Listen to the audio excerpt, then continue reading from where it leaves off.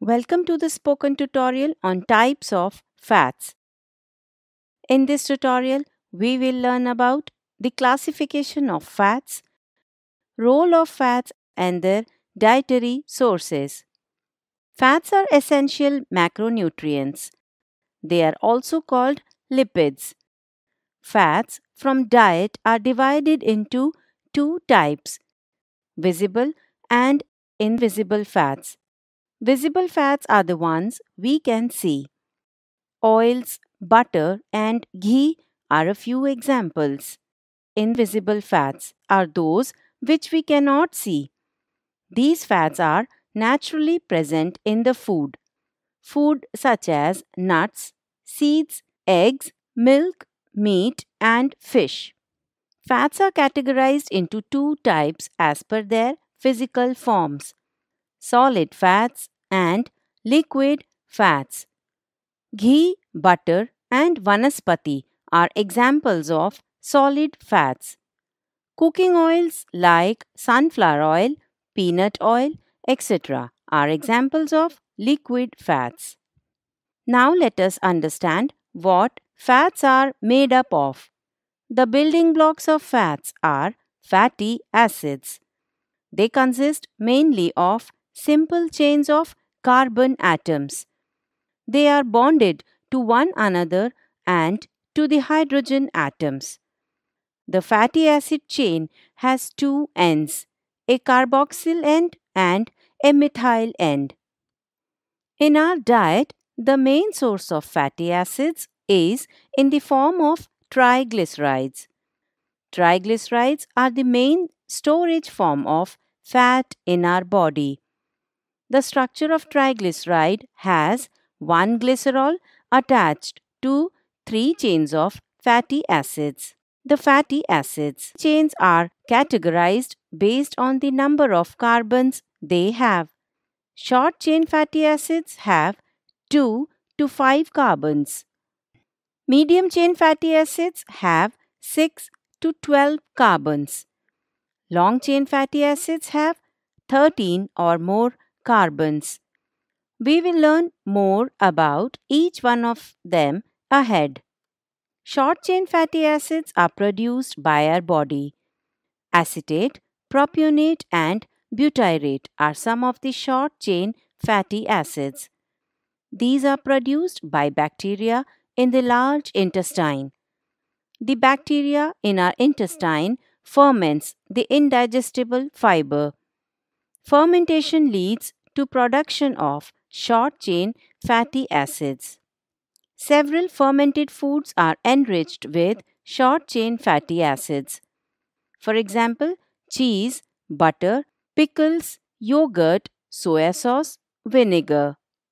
These fatty acids keep the intestine healthy. They reduce the risk of fungal infection in the intestine. Short chain fatty acids reduce fat content in the liver. They also reduce the risk of cancer and improve insulin function. The levels of these fatty acids increase in the body during the fasting state. It also increases when a person is on a low carbohydrate diet. The other types of fatty acids are medium chain fatty acids. They are called MCT. Lauric acid and capric acid are examples of medium chain fatty acids. Medium chain fatty acids are naturally present in some foods. For example, coconut oil, human breast milk, and dairy products. Due to their shorter chain length, MCTs are rapidly broken down and absorbed. They are efficiently turned into energy and used by the body. MCTs are also useful for people with liver disorders. It has antimicrobial properties. Next, we will learn about long chain fatty acids. Oleic acid, palmitic acid, and EPA are some of the examples. Linoleic acid, DHA, and stearic acid are also long chain fatty acids.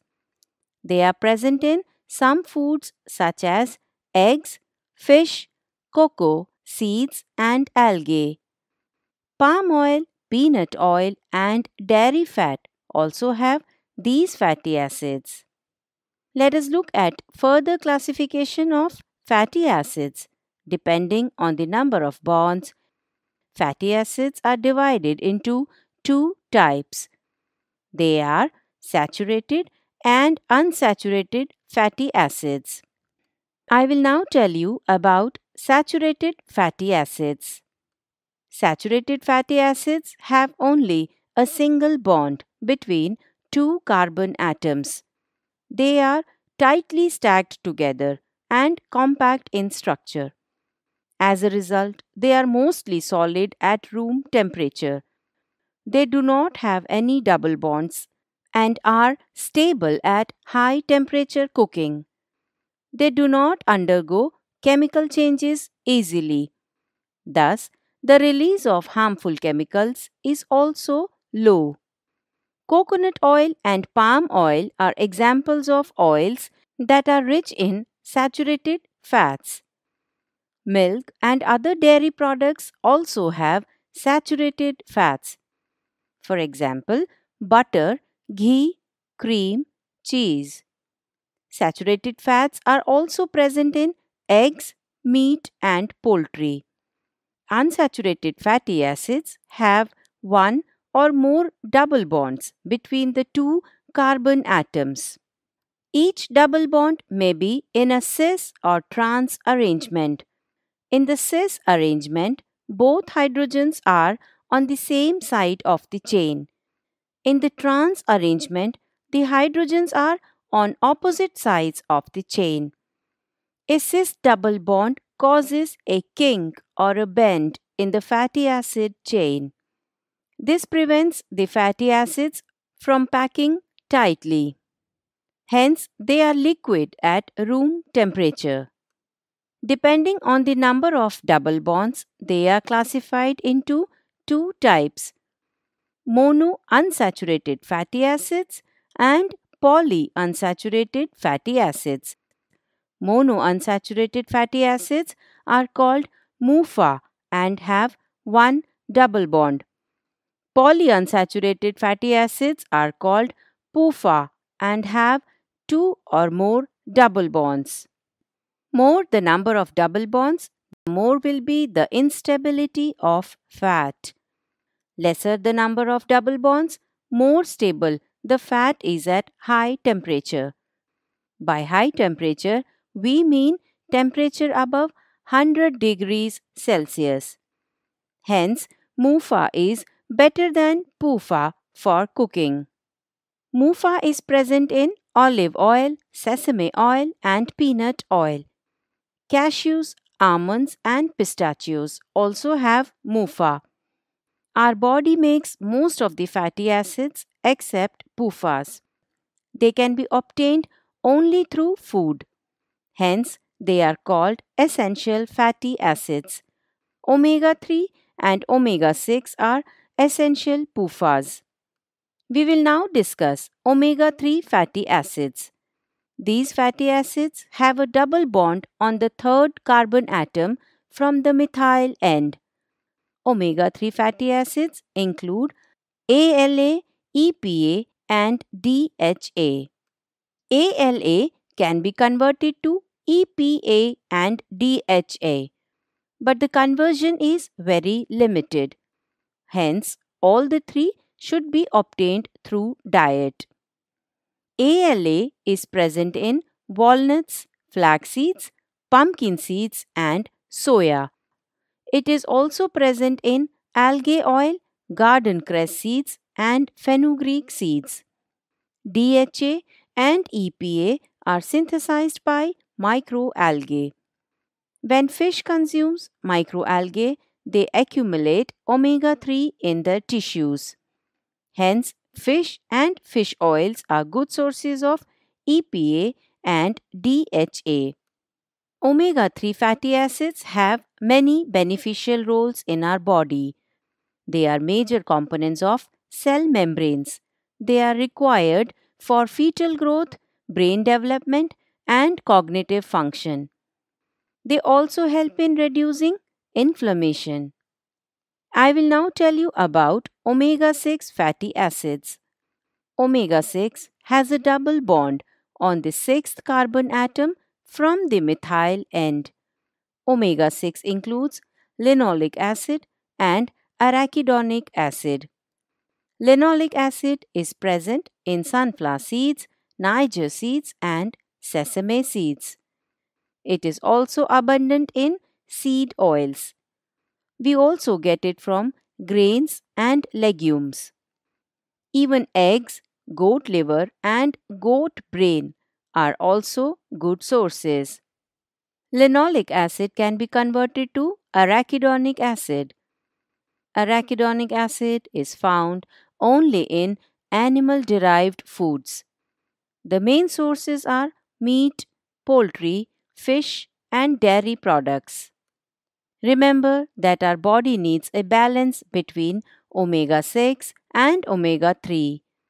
Eating too much omega 6 and less omega 3 is harmful. Many studies suggest up to a ratio of 4:1. The ideal ratio of omega 6 to omega 3 in the diet should be 1:1. The current consumption pattern shows a ratio up to 25:1 in Western countries, whereas in India and other South Asian countries, the ratio is as high as 45:1. This is because of the increased consumption of processed and fried foods. It is also because of inadequate consumption of omega 3 rich foods. An imbalance of omega 6 and omega 3 increases inflammation in the body. This increases the risk of obesity, heart diseases, and cancer. Refined seed oils are rich in omega 6, which damage our gut health. Instead of seed oils, you can use ghee, butter, and coconut oil. Cold pressed traditional oils can also be used. For example, peanut oil, sesame seed oil, and mustard oil. Apart from saturated and unsaturated fatty acids, we also have trans fatty acids. Trans fatty acids are manufactured fats. They are produced by artificial hydrogenation of vegetable oils. In this process, double bonds in the fatty acid change from cis to trans, due to which liquid oils are turned into solid form. Examples of trans fats are vanaspati and margarine. Trans fats remain solid at room temperature. Many restaurants and fast food outlets use trans fat for cooking. These are added in processed and baked products such as cakes, biscuits, curry. This is done to get the desired taste and texture. They are inexpensive and last a long time. Trans fats are also generated when PUFA rich oils are reused. Once the oil is exposed to frying temperature, they start to break down. Heating them over and over again changes their structure from cis to trans. This converts the PUFA to trans fatty acids. Heating them for a longer time releases toxic aldehydes. Intake of these fats increase the risk of heart diseases, obesity, and diabetes. Disorders of vision and nervous system are seen in children.